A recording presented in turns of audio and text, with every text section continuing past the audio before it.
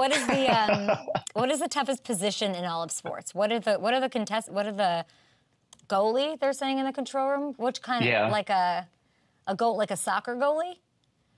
Oh, hockey. No, like goalie. a hockey goalie. You're getting those. I don't know. Pucks Once I saw Goldberg do it in Mighty Ducks, I was like, that does look kind of fun. Like when you're like really, you're more insulated or something. Okay, goalie, center. Is center a hard job?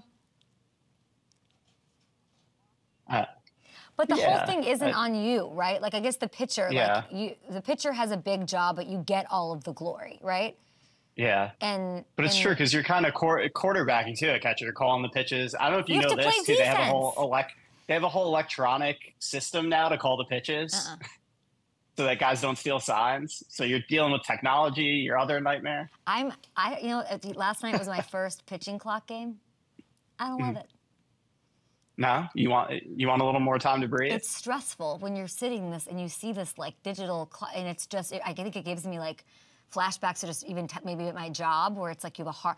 I was like, the clock is going down. I don't like it. I'm used to it in basketball. I didn't like seeing it. I like when they do their little, it's like the game within the game of like who's taking longer, the batter, the pitcher. Like I'm not into it, even though it went really quick.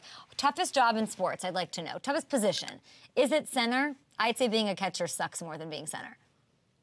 I would agree. Yeah. Goalie, I don't know. You're not like squatting for 3 hours and like synchronized swimmer base. Are we Googling at this point? What is that? Oh, underwater.